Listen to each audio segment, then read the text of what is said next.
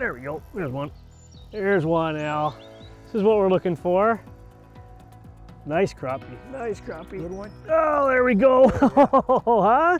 Look at that. Al and I decided it's been a long, long winter, and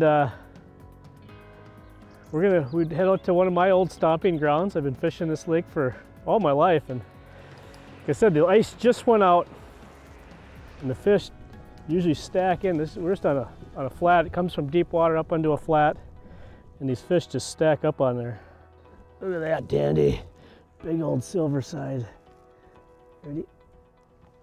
There she goes, there she goes. That's what we're talking about. Oh, feels like a better one. Oh yeah, good. Oh yeah. Real nice one, real nice one. A netter. Oh yeah. Oh yeah, real nice netter.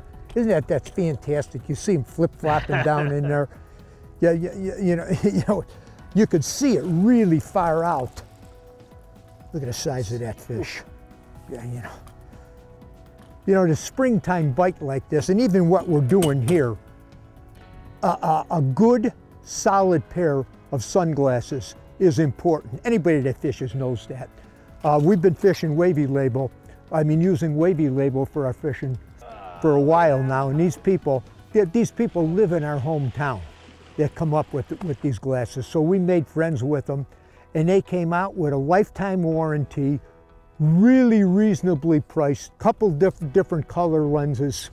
And when you sit out on water like this, in this deeper water, you're seeing little patches of weeds out to the side, mats of weeds that are maybe a quarter of the size of my boat. And you make a cast into that, and you get 1 or 2 crappies out of there, 1 or 2 crappies out of there.